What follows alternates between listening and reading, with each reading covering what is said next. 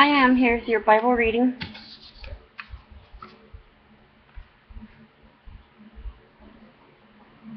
I got some good news for you guys. I'm going to have Kinsley. My sister's bringing her tomorrow morning, and we get to watch her until Sunday night. So we'll have Kinsley for a couple days.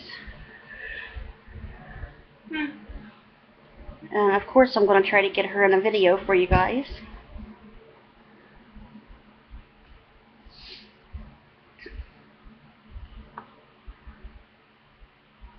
Alright.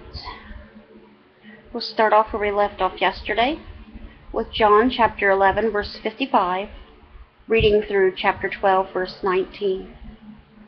We'll be talking about Jesus being anointed at Bethany, and then Jesus comes to Jerusalem as king. Let's begin. When it was almost time for the Jewish Passover, many went up from the country of Jerusalem to their ceremonial cleansing before the Passover. They kept looking for Jesus. As they stood in the temple courts, they asked one another, "What do you think? Isn't he coming to the festival at all?" But the chief priests and the Pharisees had given orders that anyone who found out where Jesus was should report it so they might arrest him. 6 days before the Passover, Jesus came to Bethany, where Lazarus lived, whom Jesus had raised from the dead. Here a dinner was given in Jesus' honor. Martha served, while Lazarus was among those reclining at the table with him. Then Mary took about a pint of pure nard, an expensive perfume. She poured it on Jesus' feet and wiped his feet with her hair. And the house was filled with the fragrance of the perfume. But one of his disciples, Judas Iscariot, who was later to betray him, objected, "Why wasn't this perfume sold and the money given to the poor?" It was worth a year's wages. He did not say this because he cared about the poor, but because he was a thief. As keeper of the money bag, he used to help himself to what was put into it. "Leave her alone," Jesus replied. "It was intended that she should save this perfume for the day of my burial. You will always have the poor among you, but you will not always have me." Meanwhile, a large crowd of Jews found out that Jesus was there and came, not only because of him, but also to see Lazarus, whom he had raised from the dead. So the chief priests made plans to kill Lazarus as well. For an account of him, many of the Jews were going over to Jesus and believing in him because of Lazarus. And the Pharisees and the priests didn't like that. Now Jesus comes to Jerusalem as king. They're really not going to like this, are they?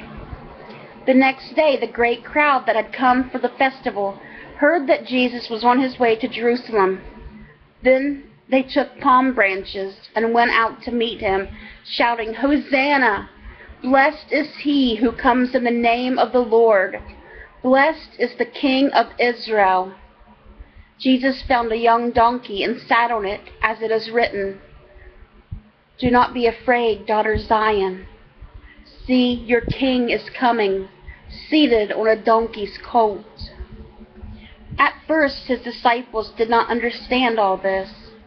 Only after Jesus was glorified did they realize that these things had been written about him and that these things might have been done to him.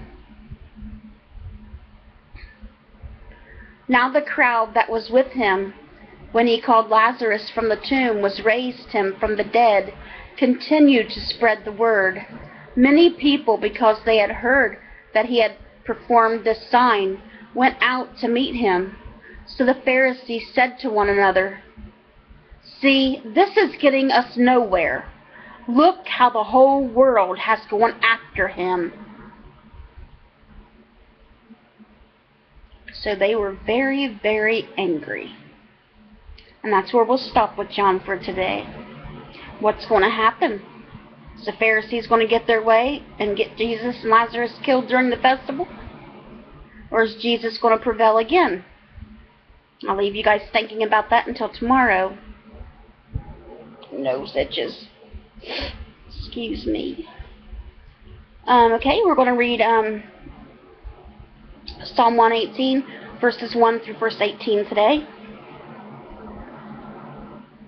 Give thanks to the Lord, for he is good. His love endures forever. Let Israel say, his love endures forever. Let the house of Aaron say, his love endures forever. Let those who fear the Lord say, his love endures forever.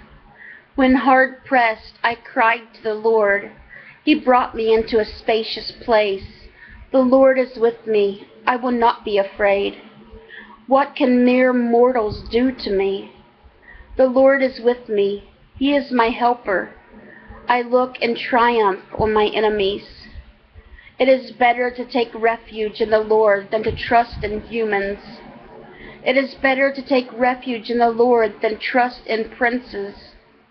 All the nations surrounded me, but the name of the Lord I cut them down. They surrounded me on every side, but in the name of the Lord I cut them down. They swarmed around me like bees, but they were consumed as quickly as burning thorns. In the name of the Lord I cut them down. I was pushed back and about to fall, but the Lord helped me. The Lord is my strength and my defense. He has become my salvation. Shouts of joy and victory resound in the tents of the righteous. The Lord's right hand has done mighty things. The Lord's right hand is lifted high. The Lord's right hand has done mighty things. I will not die, but live, and will proclaim what the Lord has done. The Lord has chastened me severely, but he has not given me over to death.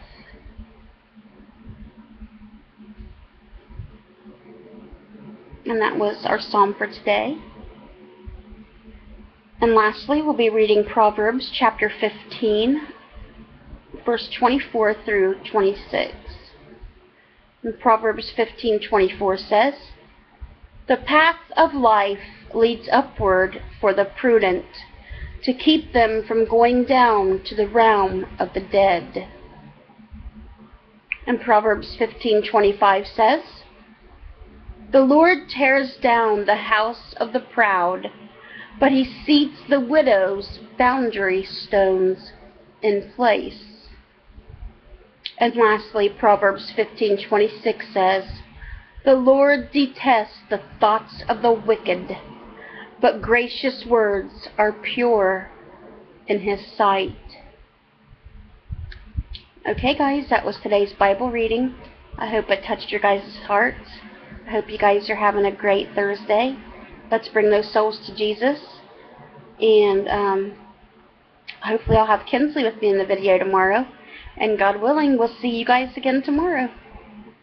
Bye, guys. God bless.